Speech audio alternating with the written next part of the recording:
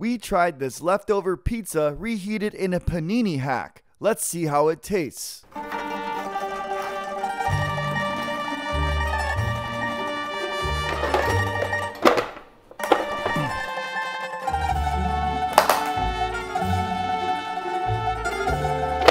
They did not throw away the crust. Dude, it went in the trash. What'd they do, take it out of the trash and eat it? To be honest, this doesn't look bad.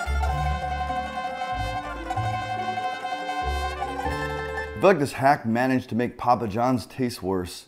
Guys, if you have leftover pizza, I highly recommend not doing this.